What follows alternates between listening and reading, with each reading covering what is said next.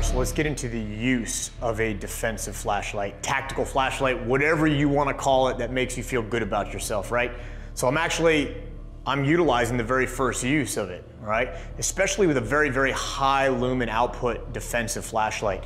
If I need to light up a room with ambient light, right? If there's right now there's 4 of us in there, right? There's 2 cameramen and there's a guy operating the lights and myself. One of us can aim our light up at the ceiling. What color are most ceilings? Most ceilings are white, right? This light's gonna reflect off that ceiling, creating ambient light elsewhere in the room, not blinding and degrading any of our natural night vision. And now we can look around the room and search for something with enough ambient light without really washing out our own night vision. Now, once we get into more of a tactical function of it, I'm gonna talk about strobing, streaming, and then using an actual strobe function on the light itself. So a lot of people make a mistake is when they light a subject or a potential threat, they light low. Well, this is great because I can identify my target right now, right? I can see Tony over there holding his camera. The problem is he can still see my silhouette. I'm not using this beam of light right now as a use of force option to blind him. Right now, in a pitch black room, he can see exactly where I'm standing, right? So if I'm gonna light someone, what I really wanna do is I wanna hit them right in the eyes, all right? By blinding them in the eyes, one, I'm using this as a use of force. I'm eliminating his ability to really see me and where I'm moving.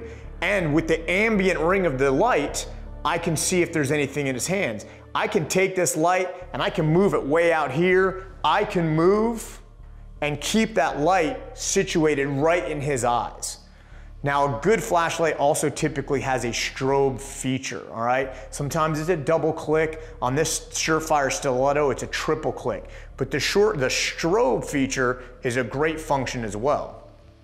Right? Now I'm simply holding down that light, I'm strobing it right in his eyes, it disorients them, it creates confusion, and I can move about this dark room pretty safely. So now let's talk about some other uses of a defensive flashlight. I'm gonna talk about light and move techniques, light and move. Basically, I don't wanna forecast my next position in the room. I'm gonna strobe the light manually with my thumb cap, and then I'm gonna move to another known location. Then I'm gonna strobe again and move. So ideally what I'm doing is I'm moving in the dark, lighting my way, and then moving in the dark, never telegraphing my position. I'll show you what I mean.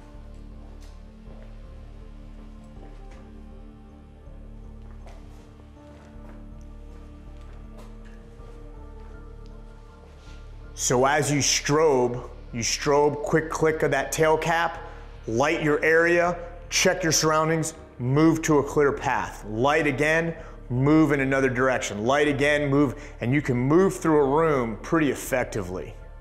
We can do it with the natural strobe function on these lights as well.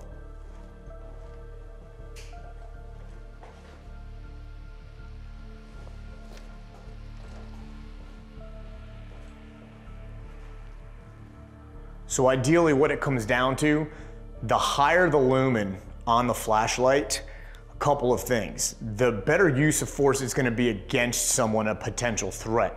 Obviously, the brighter the light's gonna be, the higher the lumen as well. But then you run into battery time issues, runtime issues. Those lights tend to get pretty hot. So find a balance of what works for you, what you wanna carry daily, and what you wanna use it for, and pick the best light for your function.